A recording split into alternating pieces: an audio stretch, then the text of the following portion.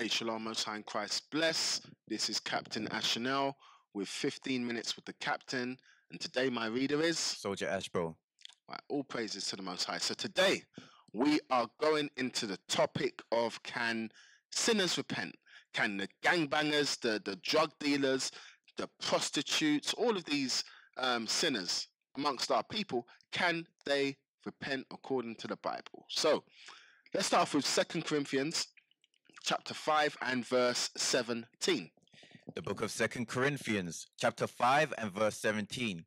Therefore, if any man be in Christ, he is a new creature. So if you're in Christ, you're a new creature. Old things are passed away. Behold, all things are become new. So this is kind of clear cut. This kind of answers the question from the start. So you come into Christ, you realize you're an Israelite, you hear the scriptures, you hear Deuteronomy 28, you hear all of these wonderful things of the Bible, and you say, do you know what? Now I need to change. So I'm going to change. So what we've just read here says that all the old things we've done, so whether you were gang banging, you were on a pole dancing, you were selling drugs, you was a hitman, you name it, you can repent. And new things now are considered in the eyes of the Lord. All old things are done away with. Now, from there, let's go to the book of Titus. Let's go to the book of Titus. So now you're a new creature. You hear the truth. The beautiful knowledge of the truth comes to your understanding. Now, Titus 3 and verse 3. The book of Titus, chapter 3 and verse 3. So now we're reflecting back on our old lives. Read that. For we ourselves also were sometimes foolish, disobedient, deceived, serving diverse lusts and pleasures, living in malice and envy, hateful, and hating one another. So we all can relate to this. Coming into this truth, we can all relate to this. We were sometimes, at some point in past times, foolish. We were stupid. We were disobedient. We were deceived. We were serving diverse lusts, a whole manner of lusts and pleasures, living in malice, envy, hatefulness, and we hated one another. We specialize in hating one another. Black people love to hate one another. So you read the scriptures and you start to identify that, hold on, this was me. This was before I came into the truth. This is how I was. You understand? So now, we read in 2 Corinthians 5, now I'm becoming a new creature. Now it's about repentance. Now it's about me changing my life, understanding who I am. I don't want to be a whoremonger no more. I don't want to sell drugs. I don't want to be prostituting. I don't want to be, all of these wicked things we used to do. I don't want to do it no more. Now, what verse you in? That was the end of verse 3. Okay, read verse 4. Verse 4. But after that, the kindness and love of God, our Savior, toward man appeared. So now we understand, okay, the Lord is actually dealing with us. All the stuff we heard about in church and all these different institutions, these false institutions, was not true. It wasn't true. So now we truly understand Christ was a black man from the tribe of Judah. He's our forefather. We've got the same blood. So now we know he's dealing with us on a certain level. So now our minds start to change. Our minds change. Now we delve deeper into the Bible. Now, Acts. So can gangbangers, drug dealers, prostitutes, whoremongers, all of these type of people, can they repent? That's the question, the $1 million question. Okay, Acts 17 and read 30. The book of Acts, chapter 17 and verse 30. And the times of this ignorance God winked at, but now commandeth all men everywhere to repent. Read it one more time for them. And the times of this ignorance God winked at, but now commandeth all men everywhere to repent. So there was a time when we was drug dealing, gang banging, we were prostituting, we were, you name it, all the wickedness under the sun we used to do. There was a time, it says here, where God winked at that. He let it slide. He said, you know what? I could judge you, but I'm just going to let it slide. Why? Because I know your time is going to come for repentance, or the opportunity to repent. It says, but now he's commanded all men to repent. So now we come into this truth. The stakes get higher. You realize that, do you know what? The Lord could have put me to death all them years ago, but he kept me alive. He preserved me. Now I'm coming to the truth. I have now to repent. That's something we all need to adapt to and realize that, you know, the things I was doing before need to stop. Now, so some may look at it and think, oh, I'm so used to it. All I've known is the streets. I've been in the streets for the past 20 years. I've been prostituting for the past 20 years. Prostitution pays my rent. You know, selling my behind or dancing on a pole is what pays me. It's what feeds me. Selling drugs is what feeds me. It's what clothes me. It feeds my kids. How can I stop? Now, go to First Corinthians, because that is the common, what's the word I want to use? That's the common thought. You know, when you've been in a lifestyle for so long, you probably think that, you know, I can't get out of it. Now,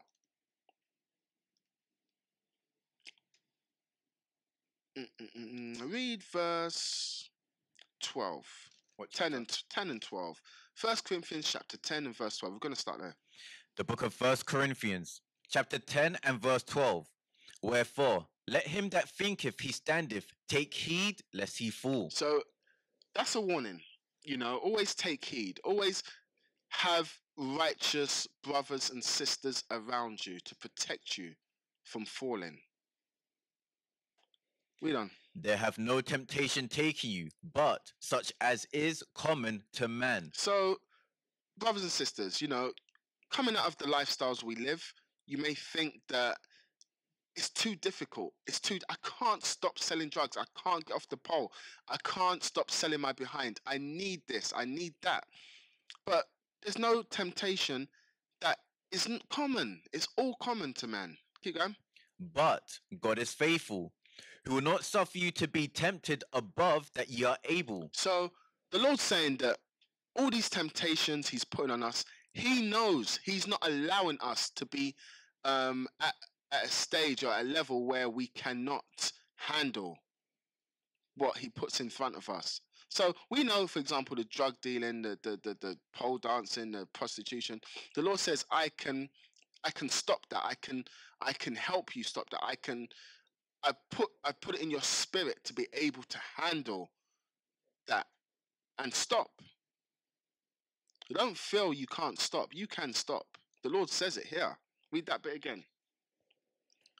But God is faithful, who will not suffer you to be tempted above that ye are able, but will, with the temptation, also make a way to escape, that ye may be able to bear it. So the Lord always gives us an exit route. He always gives us an exit route out of these sins. So you don't have to be drug dealing. You don't have to be gang banging. You don't have to be selling your behind or doing whatever wickedness, evil, sin that you're into. You don't have to do it. The Lord says there's always a way to escape. There's always a way to escape. And like we read verse 12 again. Verse 12. Wherefore, let him that thinketh he standeth take heed lest he fall. So take heed lest you fall. So have righteous brothers and sisters around you. That is what is going to help you get through. Have righteous and brothers and sisters around you. Yeah? So now, let's jump to Acts. Chapter 8. And let's read about our forefather Paul. Because he had that reputation. He had a street reputation. And back in those days, if you fast forward it today, you could say he had the street credibility for being, what word should we use? He was a persecutor. More than a bounty hunter, he was actually shedding blood. He was shedding serious blood. So he had a reputation for doing that. So we're going to read about him. Our forefather Paul, who was called Saul originally. Now read verse 3. The book of Acts, chapter 8 and verse 3. So we're going to see as wicked as Paul or Saul was, did he repent? Could he repent? Or was it too much? Or was he too into that lifestyle to turn back? As for Saul, he made havoc of the church, entering into every house, and hailing men and women, committed them to prison. You see? So he was causing havoc. Now, this is a real street dude we're talking about here. He was on up and down the streets causing havoc, entering into houses. He was getting into houses, hailing men and women, hauling them, was joining them in. You understand? And putting them in prison. He was no joke. Now, in fact, let me see if that's what I wanted. Go back to chapter 7. Read verse 58. Sorry. Acts chapter 7 and verse 58. And cast him out of the city and stoned him. And the witnesses laid down their clothes at a young man's feet, whose name was Saul. And they stoned Stephen, calling upon God and saying, Lord Jesus, receive my spirit. So this is when Stephen got stoned for standing up for righteousness. He got stoned and killed for standing up for righteousness. Saul was there. He was a witness to it. You understand? He was in cahoots, if that's the word I want to use. He was in agreement with this taking place. You understand? So Saul, he was about persecuting the men of the Lord. The same way you look at today. You watch the camp videos out there, you see us teaching out on the streets, and you see brothers and sisters coming up wanting to fight. In fact, some wanting to put us to death for just trying to correct them for the sin they're in. Paul was the same way. Paul was actually doing it. He was getting hands-on. Paul was hands-on. Now, what verse you in? That's the end of 59. Okay, let's jump back to verse 3, 8 and 3. Acts chapter 8 and verse 3. As for Saul, he made havoc of the church, entering into every house, and hailing men and women, committed them to prison. Okay, jump to chapter 9, read verse 1. Let's read more. Acts chapter 9 and verse 1. And Saul, yet breathing out threatenings and slaughter against the disciples of the Lord, went unto the high priest. You see? Read on. And desired of him letters to Damascus, to the synagogues, that if he found any of this way, whether they were men or women, he might bring them bound unto Jerusalem. So he was a hunter. He was hunting. He was hunting his people. He was seriously hunting down his people. You understand? The righteous men and women. He weren't playing with them. Read on. And as he journeyed, he came near Damascus, and suddenly there shined round about him a light from heaven. And he fell to the earth, and heard a voice saying unto him, Saul, Saul, why persecutest thou me? And he said, Who art thou, Lord? And the Lord said, I am Jesus whom thou persecutest. It is hard for thee to kick against a prick. So the Lord reached out to him. So the Lord put the Spirit on Saul to bring him into the light, to bring him into the truth of who he was and who his people are, to give him understanding of what was required of him. The Lord approached him, put the Spirit on him. The same way you see coming into this truth, you see brothers and sisters that came from that type of lifestyle: drug dealing, gang banging, stripping, prostituting, all types of backgrounds. The Most High is the same way he woke up Saul, the same way he's waking up our brothers and sisters across the world, all across the globe. You understand? Now, what verse you in? That was the end of 5. Okay, read 6. Verse 6. And he, trembling and astonished, said, Lord, what wilt thou have me to do?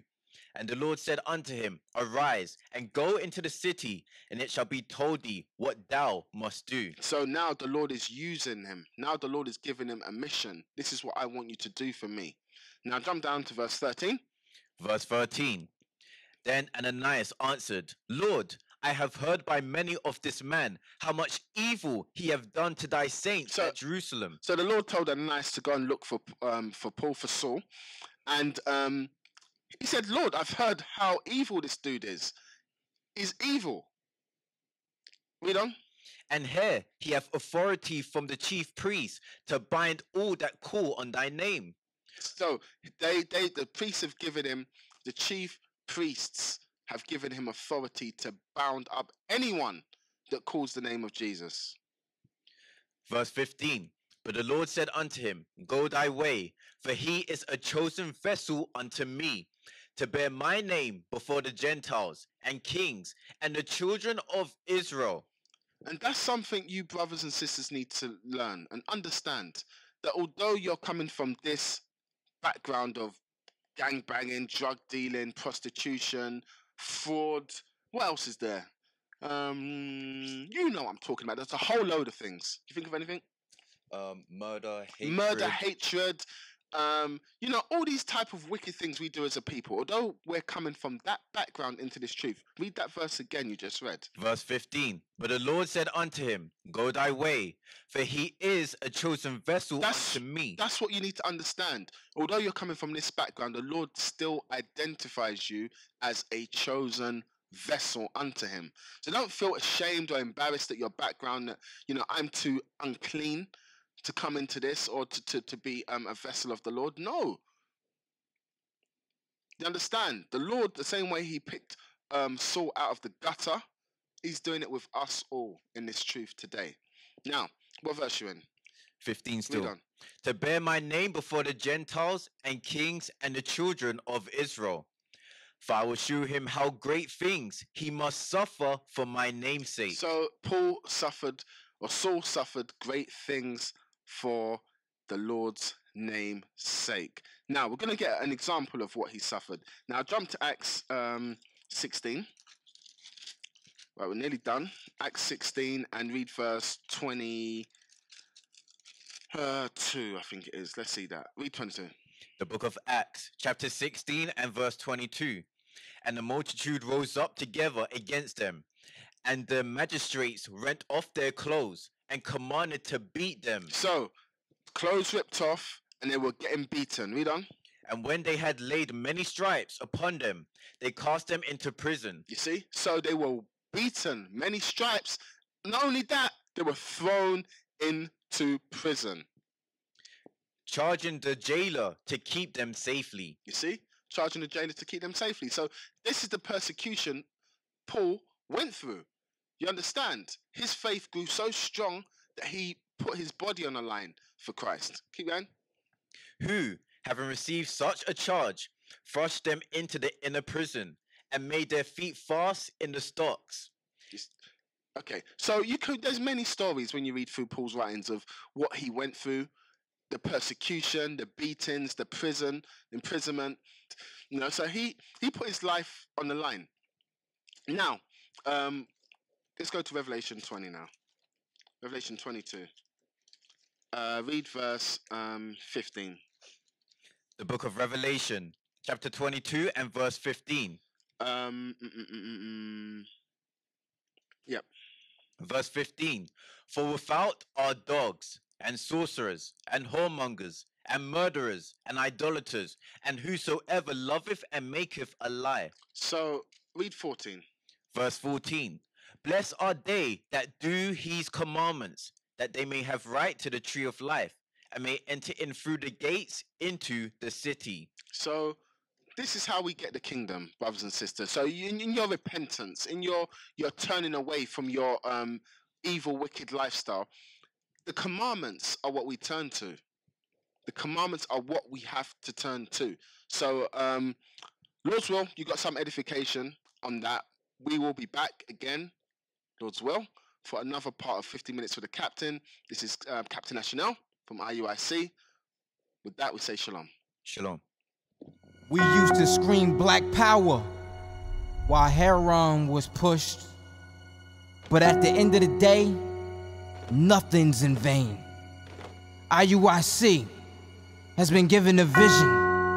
The tents of Judah has risen. Many has attempted the mission, minor murmuring, omitting, and missing the mark. Just reading that he had the flame of fire in his eyes gave us the spark. We on Paul's mission. We out on the road, purple and gold, from Mexico, Cuba, Haiti, Ghana, Sierra Leone. 144,000 boots banging, concrete crackling. These are our men repented at heart. The scriptures is proof. IUIC, we deliver the truth.